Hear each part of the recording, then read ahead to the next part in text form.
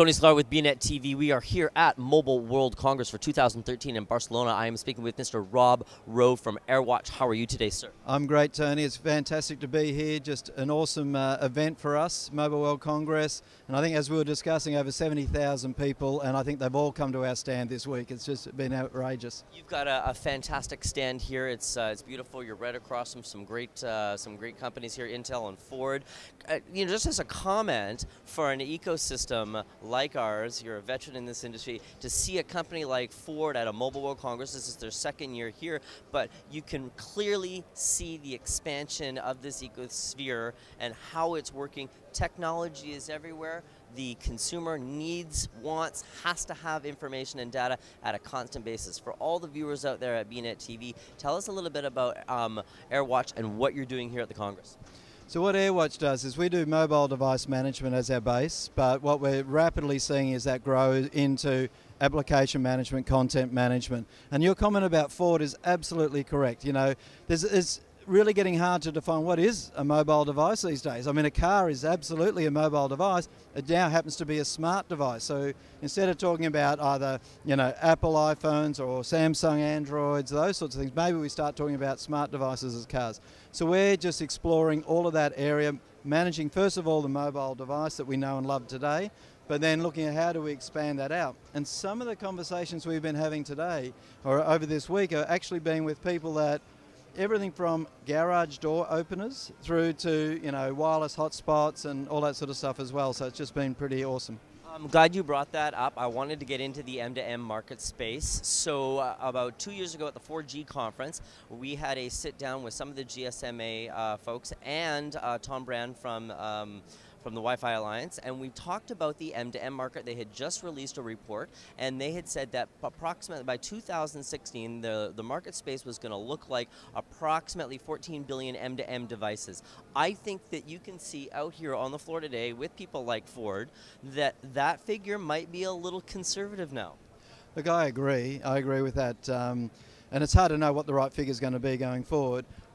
Some things got to fall into place, especially around the machine-to-machine. What we're actually starting to see is mobile device to mobile device. Of course, the consumer's doing that now with Find My Friends and all those sorts of things, but we're starting to see that into applications now where you have job scheduling where staff can actually auction off their own shifts to each other, etc.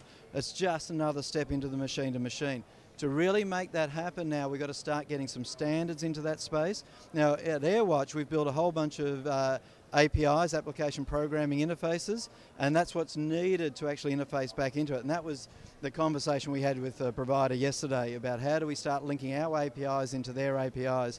And we actually have partners on our stand here, wireless providers, and that's what's going on right now. So actually, they're talking to the AirWatch Management Console to know whether to let that device into the network or not, or if it's a BYOD device, to let it in but give it these rights versus these rights. So you led me into my next question, which was perfect. Thank you very much. I appreciate that. We didn't rehearse this at all, not at all. It's kind of nice to have someone to speak with that can do that. So my next question is going to be, so was this the component that was missing in the ecosystem between either the M2M device or the device sphere as a whole and the cloud-based or the end enterprise machines themselves? Is that management of the cloud-based solution, was that the piece that was missing, and is that going to propel the economics for the next few years?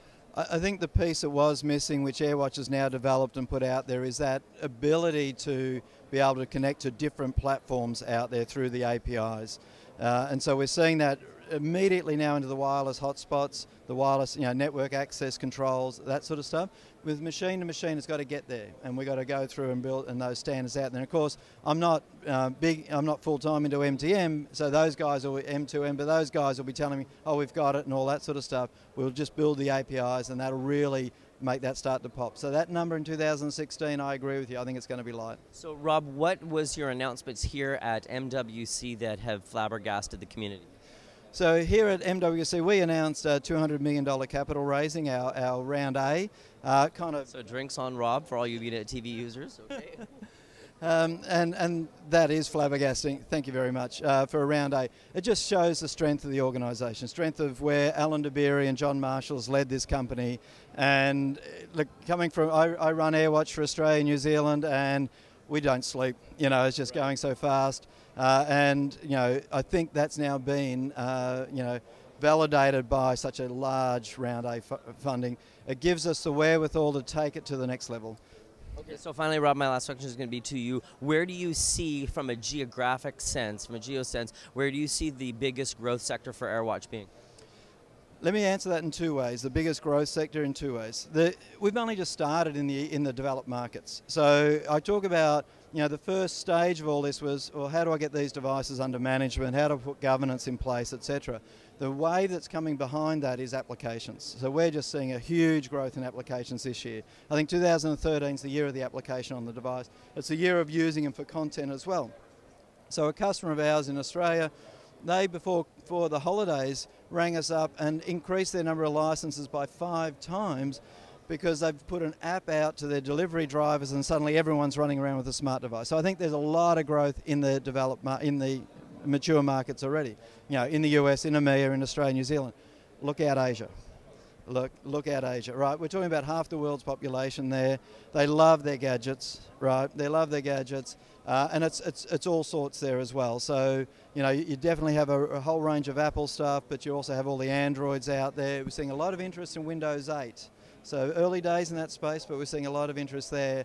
But we've just opened offices in Hong Kong, in Singapore. I actually have in our office, we have every Asian language to support there for technical. So we cover Japan, Korea, Taiwan, Mandarin, Indonesia, Vietnamese. The only language we don't have right now is Thai. So Sawadee, if anyone wants to come out and talk to us. So I think apps in the developed markets, look out Asia for the rest of it. Well, thank you very much, Rob, for taking the opportunity to speak with us here today at MWC. Hope we get a chance for an update again in the future. And for the bnetTV users, if you are Thai or speak Thai, clearly there's a job opening with a new capital raise. Thank you very much again. I am Tony Sklar here in Barcelona at the Mobile World Congress with bnetTV.